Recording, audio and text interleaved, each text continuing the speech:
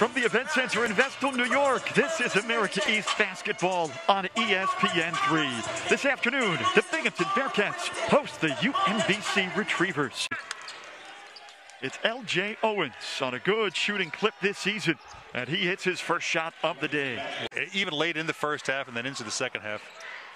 Rogers has his first three-pointer. Break off of that. Here comes Keandre Kennedy, good for 14 points per game. Finds Rogers, a good feed and a good finish. That pace, but it looks like at least Hingston's back in form. How about Jacob Bunyasith, the Grand Rapids, Michigan native? Rogers versus McGriff.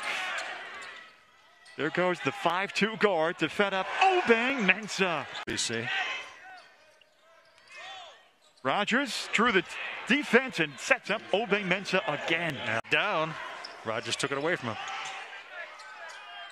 And the Retrievers converted for 3 points at the other end. Oh, yeah, Timeout, Lavelle Coach Sanders. Didn't like that. That's 4 to shoot.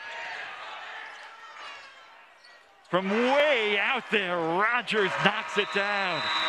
There's one way to cap it. UMBC wants to run with it. Owens demanding the ball from the wing and answers. You see why he wanted it. BU leads by 6. This match is their largest of the game. Can Owens cut in? He can. And he just couldn't finish.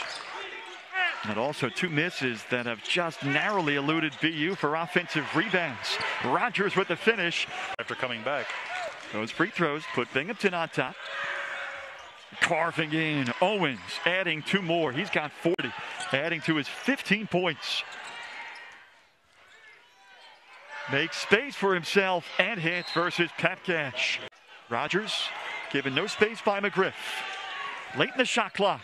Top one. No good. Swatted down. Johnson rebound and the foul. No one has led by more than 6. And Rogers sees daylight on the baseline. It's good. Driving, he's got space, won't go down, it's loose, the putback, no, they call a foul! Free throws.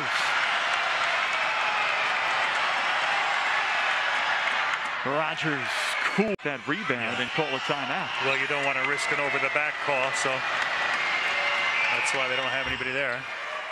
Okay, the game is over. So this will likely go down as a UMBC victory. Brian Zink takes a look, and the Retrievers with free throws late. Their final 4 points came from the free throw line, Doug. They seal a big road win. This marks 3 in a row for UMBC.